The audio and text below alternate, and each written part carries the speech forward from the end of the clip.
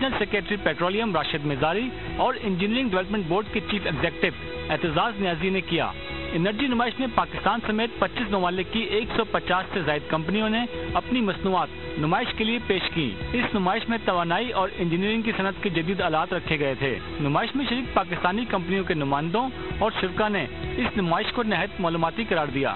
दूसरा I think जो message इन exhibition से जाता है वर्ल्ड को और पाकिस्तान को कि यार जितने भी प्रॉब्लम्स हैं इस मुल्क के, उसके बावजूद लोग फिर भी आते हैं और यहाँ आके बिजनेस करना चाहते हैं और अपने प्रोडक्ट्स बेचना चाहते हैं। अच्छा है कि पाकिस्तान में ऐसी चीज़ें होनी चाहिए।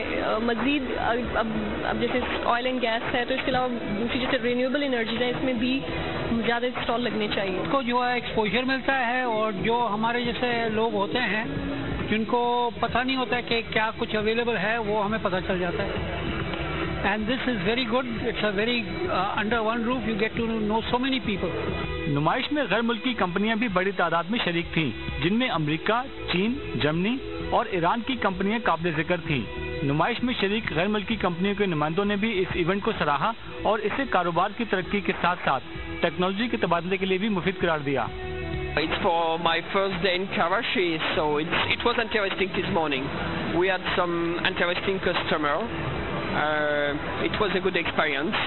Let's hope the other day will be interesting as well. I think this is beyond our expectation.